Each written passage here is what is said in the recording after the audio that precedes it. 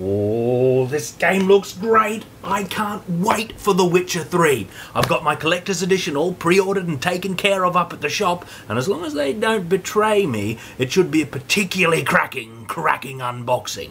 But until then, I thought you and I could calibrate ourselves a little bit by doing a couple of cracking reboxings of previous Witcher games and their collector's editions. Starting with the first one. And starting right now. Yeah, The Witcher. Now, I knew nothing of this game in 2007 when I first encountered its promotional artwork in the shop, but it made a very good impression and I did roll the dice on it. And that gamble was rewarded because I got what would become one of my very favourite adventure role-playing games of the modern era. And a decent collector's edition to boot, which is what I'm going to be reboxing for you, this cracking afternoon. Now, we've got to bear in mind that this is a lower tier sort of collector's edition. It doesn't have anything like the production values of a Warhammer Online or a Diablo 3, but at the same time it didn't cost anything like those ones either. So it balances out in that respect. Now, like Age of Conan, this is another collector's edition that strikes the three cardinal elements of inclusion that we've identified in collector's editions. That is soundtrack, trinket, and art book. So while it is a basic set, it's not bad for all that. So let's take a closer look, starting with the box itself.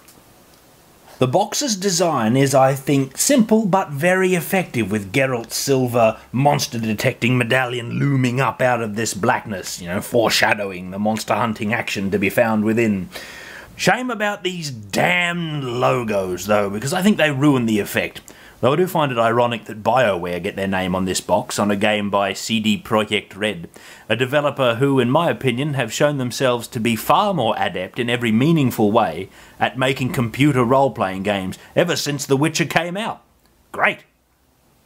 The box is also simple in a practical sense, because it has no foam lining or moulded inserts or anything of that sort. It's just a box, but that's okay, because that means that this reboxing can be spring-loaded for quick access. Now, the first thing to look at is, as usual, the least exciting and the least collectible. It's the game box, complete with disc and manual. Now, as I often say, the manuals are sadly becoming less and less relevant as we roll through an age of extensive tutorials and the prevalence of learn-as-you-go design philosophy, not to mention the continued codification of common game mechanics in these things.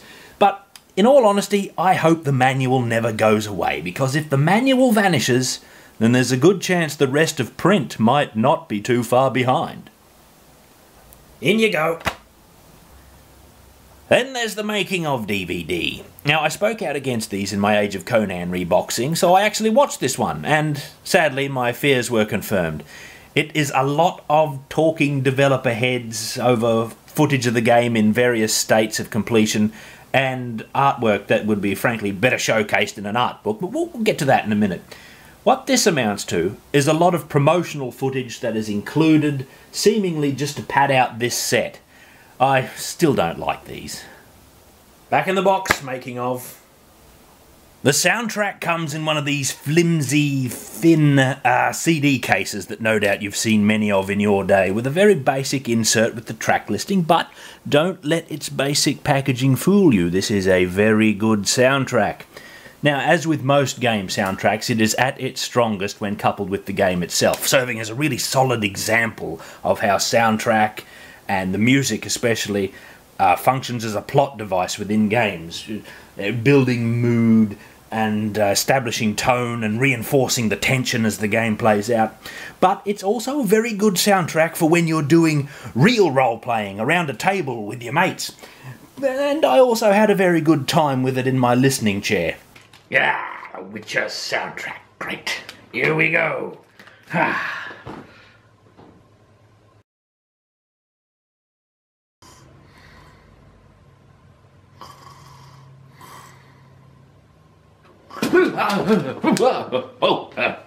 It's good.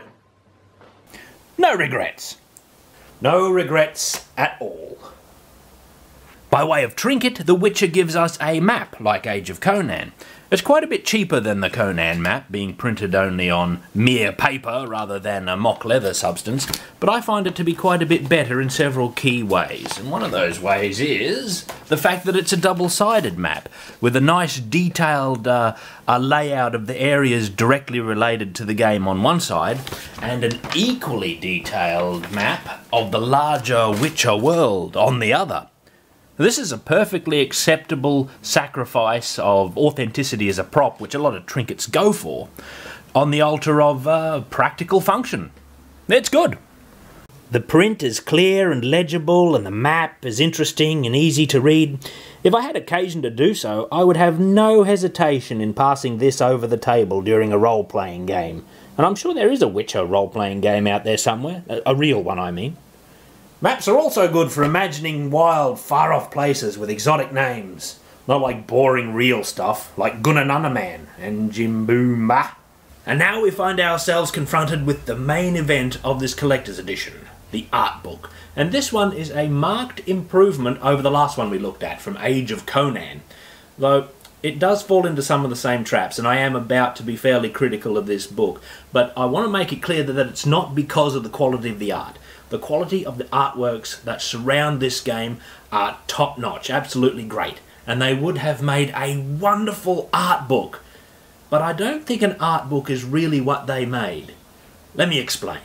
The notion of this being a proper art book is shaken right away, as the first half of the book is full of really good art in tiny format, confined to a fraction of the page. And these first 85 pages or so are just dominated by endless sketches and design notes, paragraphs.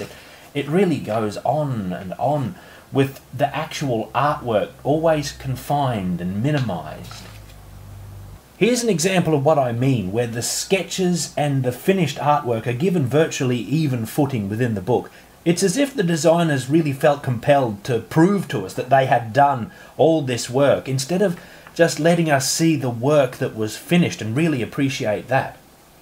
As a result, this book really comes across like one that is about the making of the game, rather than being about presenting the art associated with the game.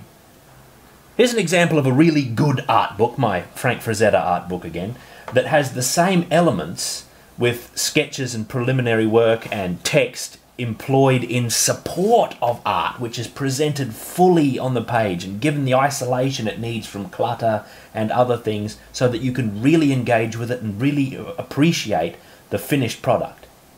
The only place where this art book sustains this kind of art-first presentation that you would expect in an art book is in the last section of the book, hidden right up the back, even after the developer's own vanity pages, which I think is pretty disgraceful. And here it is. And look how good this art is. And look how good it looks when it's presented in this way. This lets us appreciate the work that the artists and the illustrators really did on this game. And it's them who this book should really be in celebration of. There are occasional flashes of the sort of thing that works really well, but mostly the finished art is confined to miniaturization in pools of black ink, like we see here, which is a real shame. It's extra tragic because a lot of these images are real gems, and if only the designers of this book weren't so driven to impress us with how much work they did, we could have had a real chance at appreciating this wonderful work done by the illustrators and artists on the game.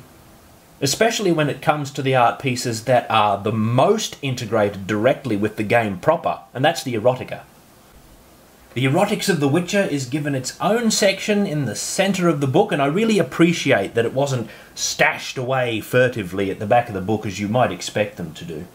And it's blessedly free of text, save for a small blurb down here that says how much of a sensitive issue that erotica is, which is a very dubious statement. It's not one that I actually agree with. And that they have no descriptions here, and that they would rather use words where they can be useful. If only they had followed that philosophy for the first half of the book. Sadly, this section falls into the same trap as those beautiful tableaus and landscapes that we saw earlier. And it's really tragic here because these are some of the most significant and best artworks produced for the game.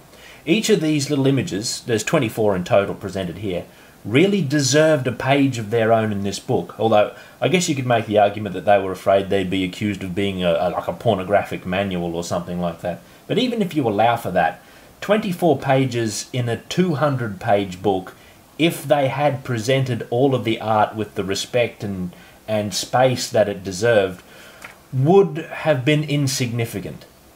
Considering that the artwork is of such a high standard, this is double grim. Although this section does have one of the few areas of nice full-page artwork, so that's something at least. Now, I was asked by one of my subscribers to clarify a point that I had made in my Age of Conan reboxing, that The Witcher's erotic art is a much better example of the genre than the one that they produced for Age of Conan. And I'm very happy to do that, but I'll probably do it in another video, so I don't want to get too far off point here. So what I find myself holding is really a strange conglomeration of art book, a making of book, and weird developer vanity project that even repeats images, although at least it does give us the full thing on the second try. What is it that compels the designers of these things to make these sort of compromises? And it's not as if it happens all the time or even that often. We just happen to have struck two at once. And we've seen a good computer game collector's edition art book in the past. Come here, me beauty.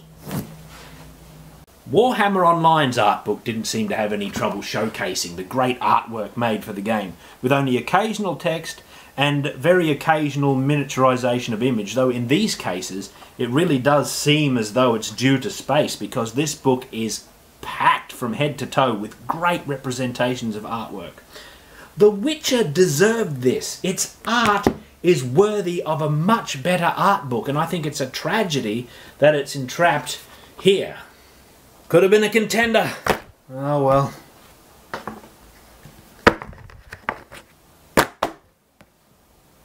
And that's The Witcher Collector's Edition Reboxed. And it's not all that bad for a basic collector's edition, disappointing art book aside. But luckily CD Projekt Red would completely redeem themselves with their next collector's edition for The Witcher 2. And that one is reigning world champion of computer game collector's editions in these lands. And we're going to get to that one on the next cracking reboxing. I'll see you then.